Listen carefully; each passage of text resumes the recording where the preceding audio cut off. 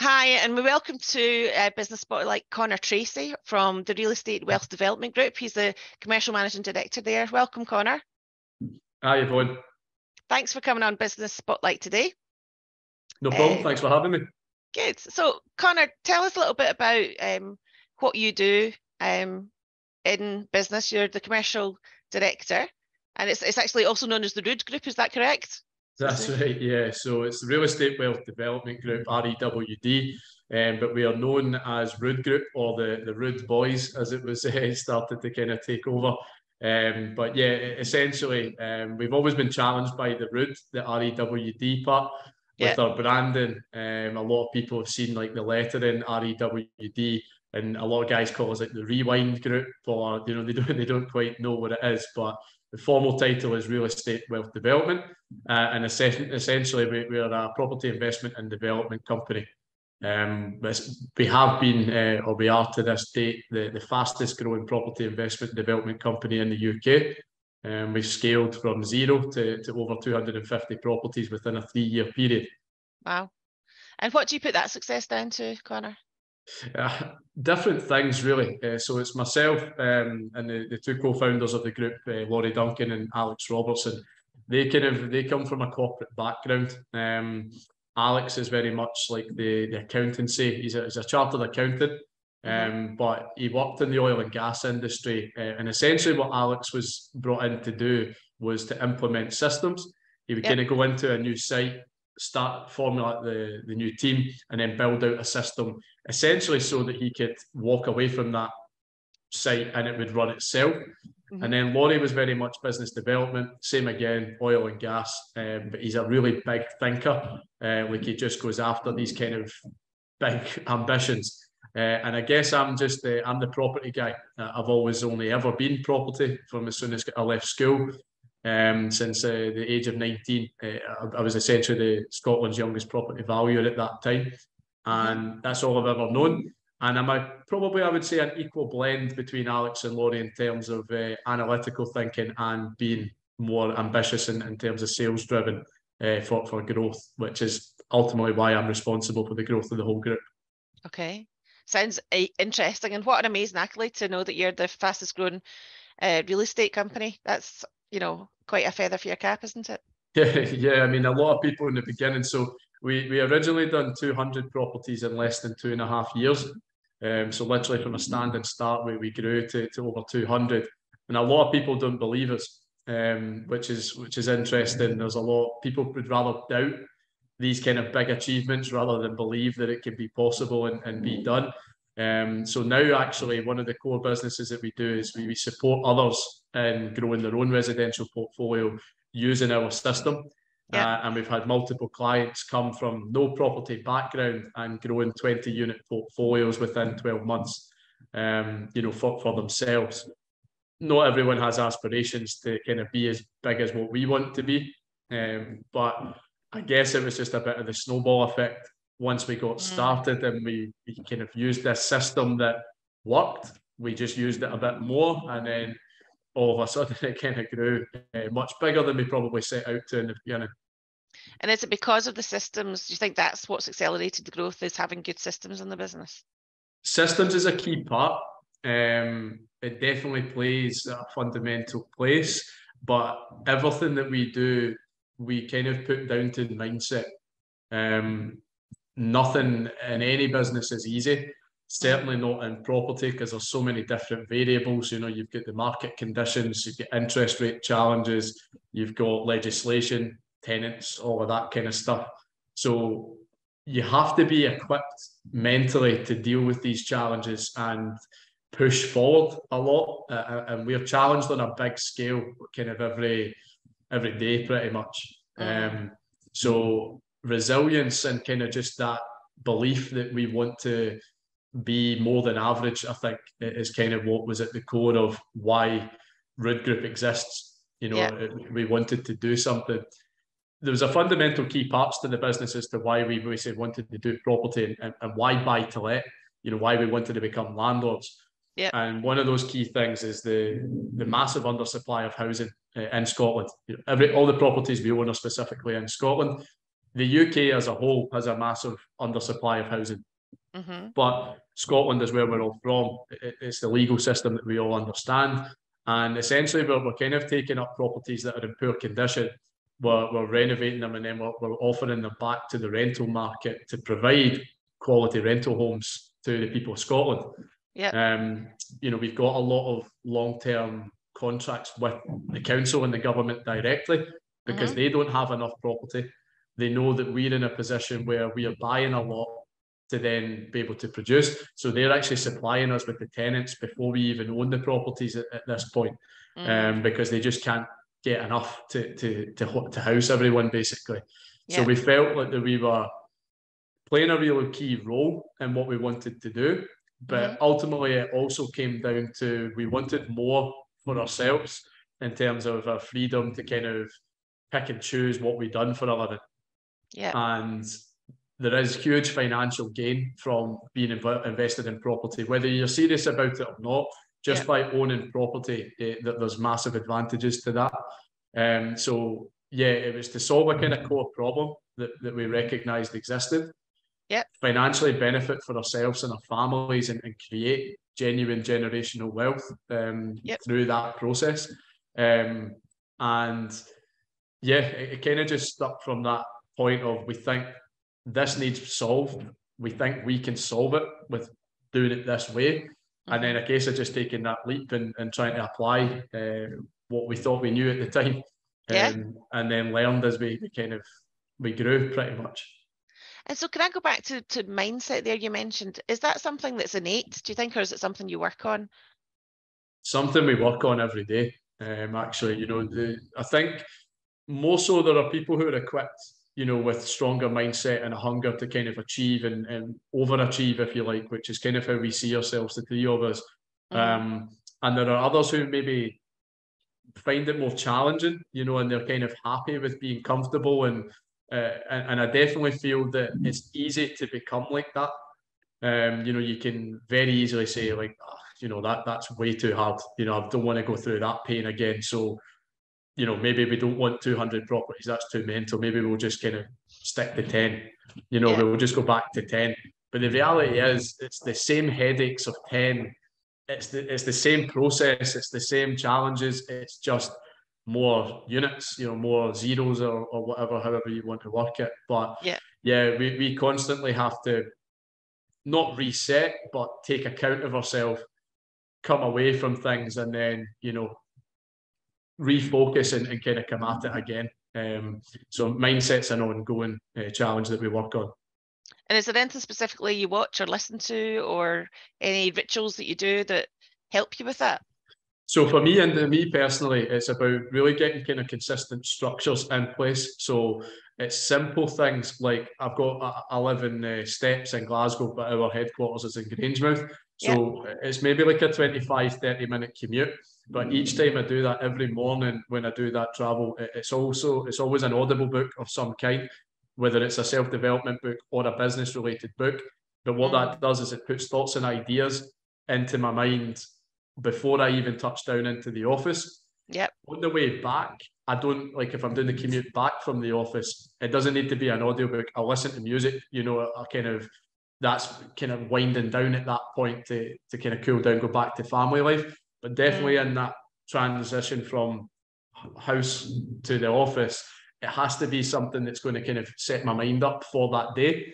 And that works really for me. And it's really simple. I'm talking like 25, 30 minutes, but getting that learning process or positive energy into my mind before my day kicks off works. Laurie, business partner Laurie, he's got a mental routine. You know, he's a meditation, stretching, cold showers, up at 4:30 in the morning kind of guy. Alex and I are more like 5, 5:30. We get up, we've got our own structure, but it's maybe not as crazy as what his is. But he's tested doing it and not doing it, and he sees massive benefit in sticking to that routine. So I think for us, all our routines are different, but the point is that we all have one. You know, sounds like good advice. Yeah, and anytime we speak to people, it's like, okay, you don't have to do the cold showers and all of that thing if it doesn't work for you. Try it. we definitely say try it. If it does work, implement it into what you do. But finding something that's got structure just allows you to get some grip of the chaotic life that we all lead, before we kind of have to go into the things that we can't control. And is this structure you're describing, and I like the fact that it's got to be right for the person, so we're not all the same. Is this something that you share with your clients, or you encourage them to do? Absolutely, yeah. So like I say, one of the main things that we're doing is we're supporting others who want to grow their own residential buy-to-let portfolios. And a lot of people just have this misconception or a wrong understanding that it can actually be achievable for them, because maybe they think that, oh, well, I don't know how it all works. You need to have loads of money to be able to get started, so many different hurdles that they think it's just not possible. I've got a full-time job, I've got kids, I've got family. And at the end of the day, they're all just excuses. And there is a format that how you can take what are real challenges and the real hurdles, but you can still make things work.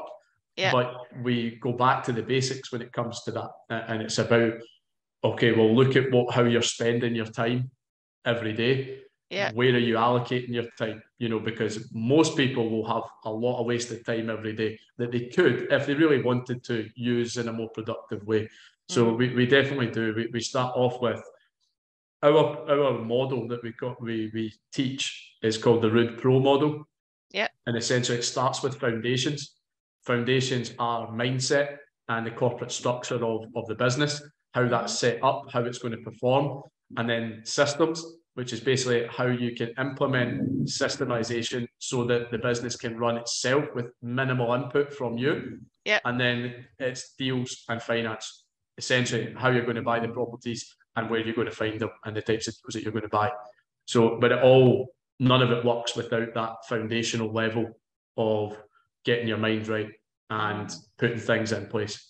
Yeah, because I was going to ask, if I'm sitting here and let's say I own 4 or 5 buy-to-lets, why would I then come and work with you guys rather than just do it on my own? But it's this system you're talking about. Is that the point of difference? Multiple reasons, really. I mean, we were at that point where we were saving up money as a deposit. We were buying then a property on a normal residential buy-to-let mortgage. Yeah. And then it's okay, average deposit was say £25,000. Save £25,000. We buy one property, we're getting paid, a couple £100 a month or whatever from that property. It's then going to take time to then save again to get £25,000 again to then buy another one. And it's really like, unless you're, a multi-millionaire and you've got this infinite pot of cash that keeps coming, you're going to grow really slowly to be able to actually get any benefit from investing in property. And we're massive believers of, yes, we all have kids, right? We've all got young kids, that we want to be able to leave something for them when we're no longer here. We want to build that for them, but also we want to benefit from it ourselves just now as well. So I don't want to wait until we're retirement age before we can actually cash in on all our full life's hard work. Yeah. So that kind of growing slowly thing, we just thought there has to be a better solution to that. And it comes in the form of the correct strategy and how to implement that. So essentially what we do is we show people how you can unlock that barrier and be able to actually grow much quicker. So on average, our clients are going from nothing to 10 properties inside 12 months. That's for people who have no property experience whatsoever. We've had multiple clients come to us and then all of a sudden, they've bought 3 properties inside a single month. Yeah. And it's then about how we can scale that further. And a lot of people kind of come to us hoping and believing that what we say is true, but not fully convinced. Yeah. Then they start working with us, then they do their first deal, then they do their next one, then they do their next one. And then all of a sudden the penny drops and goes, right, okay, now I'm in, now I get it. Yeah. So yeah, there's kind of key differences for why people should work with us. It's not just the support, it's the different, I guess, investment strategy and the system that we teach allows you to genuinely scale with kind of minimal input. Everything we've done with none of our own money. And we don't just mean private investment. Everyone always thinks it means that we're going and chapping the neighbour's door and saying, can you give me a loan or whatever? It doesn't work like that. There's multiple finance strategies, but everything starts from that foundational platform that I said earlier. And within that comes education. That's the first thing we say is if you don't know how to do it, how can you possibly go and apply anything? So we kind of focus on the education at the beginning. Then we offer the support. And then the kind of main key thing that we provide is we actually provide the investment opportunities to our clients. So we are finding them heavily discounted properties off market that allows them to buy into their portfolio and actually use the strategy and the system that we've taught them. Right. Okay. And how interesting have the last 6 months been? I guess 6 months ago, Liz Truss became the Prime Minister in the UK, and that had a big ripple effect in many areas. How did that impact you? We probably had a bit more hair before the last 6 months. I would probably say what we said was last year was our most challenging year, in total. And then coming to the end of it, we felt we made a lot of big decisions, core decisions to the group and how our businesses were going to function, what we wanted to do, refocused basically. We kind of started with buy to let, we grew a big portfolio, then we went into developments. So we basically bought a lot of unused office space in the high street in Falkirk. So at one point we had 6 of them. And the plan was to basically repurpose those buildings and convert them into residential. So we're going to offer them as flats. And through experience of going through that process with one of the projects, we basically just realised that, one, it wasn't really what we wanted to do. And 2, there was easier ways that we could gain benefit and provide ultimately this product of quality housing to the market without going through all of that hassle and all those cash flow pressures that type of business brings. So we made a lot of big decisions to re-strategize our business to protect us long term, but ultimately still service our customer, which our customers really are tenants. It's the people who are going to get the benefit of the properties once they're all renovated in good condition. And we just felt that type of business wasn't where we wanted to kind of go. So we've got one of the projects that's just about finished. We bought offices and we've turned them into 6 luxury apartments. That's really cool, really good project, and we've learnt a lot. But that business now is going a different direction. And then we made those decisions, and then obviously inflation kicked in and the interest rates and everything started going a bit crazy. So us as a business, these numbers might not be relevant to the audience or anything, but for example, we were paying a rate of 4.5% of January of last year. To this date, as of this month, we're currently paying 8%. So that's a cash flow swing of over £20,000 a month to us. Yeah, it's massive. In cost. So, I mean, that's scary for anybody, but for us, it was just like, it's part of the nature of our business. And our model is focused to be resilient against that. Okay, we're not making as much income as what it was 12 months ago, but we're fine with that because of the types of properties we've bought, what we're doing with them, and ultimately just our strategy across the business.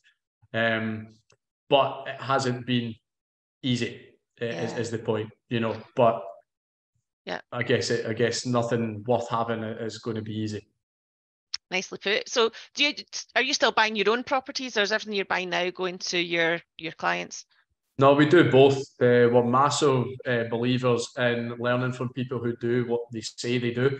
So we never went into the training space in terms of working with other people to invite them to learn from us until we reached a point where we felt we were credible to even talk about it.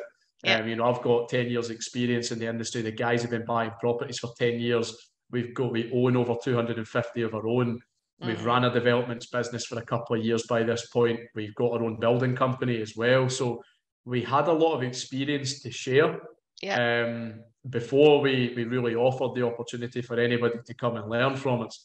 We had a lot of people just asking in general, but it had to be a case of that we were confident what we were telling them was something that would actually provide value and that they could listen to us, go and apply it and get a result. And that's what we're all about now. We've launched the Real Property Community in January, which is essentially for people either looking to get started in property or already in it, that's looking for a space that is only full of real investors with real experience who want to achieve real results. That's essentially our tagline, and it ties in with the real estate wealth development model. So that word real was kind of massively powerful in our group for multiple reasons, because a lot of people come and see us, and I've not done it in this interview because I was conscious of maybe I'm not allowed, but we swear and all that a lot. And we're just real guys, and everyone here are just real people within the group, but we do have massive ambitions. So that, like I say, that word is massively powerful, but not everybody has the same beliefs as what we do. And there's plenty of people out there who talk the talk and, might not necessarily be what they say they are. Yeah, and I think everyone will have come across somebody like that. I think in the estate agency world, the real estate world, but clearly you guys have put a lot of distance between yourselves and that kind of business with what you've achieved. You've got so much growth and quality homes that you're providing for people behind you. So it's just residential. There's no commercial aspect to your business. Is that correct? The commercial aspect was really just the conversions in the developments business, buying up these kind of old office spaces and then looking to repurpose them. Within that, though, we did buy, so we had a couple of retail stores up in the high street that came with the development space up above. Yeah. So we had like the cash converters up in Falkirk High Street. We had the pound stretchers there as well, but we've since sold them off. So at this moment, we don't own any commercial, and we have no aspirations really to go into that commercial space. So given that everything you've done with the big ambition and the big ideas, how many years have you been going now? Technically 4 years, but really we've only been active as Rood Group for 3. Yeah. Okay. So what do the next 3 years bring then? What's the ambition? Where are you going to take this? More growth is the short answer. We've maybe a different view as to how we're going to grow that. We originally said we set this aspiration of having 1,000 units. We don't really know why. I guess it just sounded like it sounded like a big scary round number. It started off at 100, then we did that really quite quickly. We bought 82 in one go. Basically, we bought a big portfolio, and it was like, right, okay, maybe that was too small. So we then said 200. 6 months later, we'd smashed through that 200. Then we said, okay, 500. And last year, we had a massive portfolio in legals, which was 100 units. And it was going to take us to essentially 500 within probably 18 months. So at that point, we were like, right, this is getting a bit silly now. Let's set a crazy target that we might never reach. So we said 1,000. As we've learned as we grow, we're less focused on this number of property. We're probably more focused on, yes, we want to keep accumulating. And yes, if we hit that 1,000, that would be amazing. Yeah. But we want to focus on the quality of the property that we're actually providing. Because you have to appreciate, you buy 100 properties in one go. That's a lot of refurbs that you need to go through. It's a lot of management. It's a lot of tenants to service. It's a lot in one go. Yeah. And standards will slip. There's no doubt about that. You take on too much capacity and you're not going to be 100% in what you do. And we're not okay with that, I guess. So we stopped focusing on the big number, and we wanted to grow the group in different directions that was all synergistical to the core of what we're doing.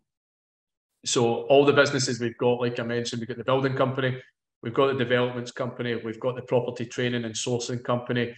We recently bought last year the Blacklock Resort, which is in Limerick in Falkirk. It was originally a fishery. We bought it as a fishery, but it's 7.5 acres of land on the side of the loch, essentially. Nice. And we have the exclusive rights to the water, so we can use the water for fishing. And we've recently added water sports like pedalos, paddle boarding, kayaks, that kind of thing during the summer. And we're just about to launch planning permission to put a restaurant directly on the banks of the loch, essentially. And ultimately, we want to build kind of holiday lodges for short-term accommodation. So I guess it's an add-on to this buy-to-let where we want to keep them, but we're not looking to sell the lodges off. but we're just going to rent them on a kind of night by night basis rather than on a standard monthly basis. So that was like a cool property related project. But really the way we thought about it and why we set out to do a business like that was, we're doing all of this stuff so that we have more free time and more money to do things with our family. Yeah. What are we going to do with that? We're probably going to go and visit these types of holiday resorts anyway. Yeah. So wouldn't it be cool to have one and be a part of other people enjoying and benefiting coming to something that you've built? Yeah. So it kind of tied into the core model again. So we went after that.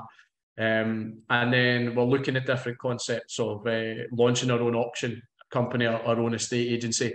And I guess anything else that just complements the group, but it's all, you can see how they all relate to each other. Rather than just randomly saying, oh, we're going to go and buy like a clothing company or something. Yeah. You know, it doesn't tie into what we do, and we've got no experience of it. Yeah. And what are the biggest challenges that you face? I guess the external factors are always a big thing in property, the things that we can't control. Legislation, tenants not paying rent, maintenance, problems happening, you know, things happen to properties. We had a big fire a couple of years ago, what a full block of our flats went up in flames. You know, things like that, they're huge impacts on your business, but you can't control them. So external factors like that are always going to be a challenge. But having staff, I mean, that's a daunting thing. You know, we all came from being employed, you know, I guess you think things differently. Like, I was a sales guy, always one of the top performer everywhere I went. And then you do always get that feeling. Laurie talked about it as well. You see the amount of business you're bringing in, and you see what you believe at that time, like a marginal gain on a commission front or whatever, and you think, why am I doing this for someone else and not myself? Yeah. Then you go and do it for yourself, and you go, okay, there's maybe a lot of factors that I never considered that the previous boss was dealing with that you didn't have to. Yeah. So yeah, being an entrepreneur and a business owner and having staff is definitely not for everyone. I can assure you of that. But it's massively rewarding. And I think we are more than capable. And I believe that I was always going to set out to be that type of person who would provide for others. You know, they put the work in. I'm not saying that, you know, I'm carrying them or anything like that. Yeah. I just mean that creating opportunity for people, I felt was always something I was going to do. I don't know if Alex and Laurie necessarily had the same belief, but they've landed into it. And that will always be a challenge, you know, because business is difficult, and if a business doesn't do well, it affects people's lives. So you know that's always a scary thing. Yeah, absolutely. Well, look, congratulations on the huge success you've had so far. I'm sure you'll have more to come. If you were to give some advice to anyone starting out in business, or maybe who's not as advanced in their business journey as you, what would it be, Conar? Do something that you have genuine interest and passion for, I would say, because it is hard and it is massively challenging. And if you don't actually believe in it, that's something you want to get up and do every day, you definitely won't succeed. So it isn't maybe about what the business does, but it's more about what the purpose of having that business can do for you. You know, people talk about your why or your reason behind things. I think that needs to be solid in order to kind of go ahead and attack business and genuinely reap the benefits from it. You know, it has to be a good enough reason to get up and go every day. Good advice. Well, look, thanks for sharing your expertise today, Conar, and we wish you well. But thanks for being on Business Spotlight. No problem. Thanks a lot, everyone.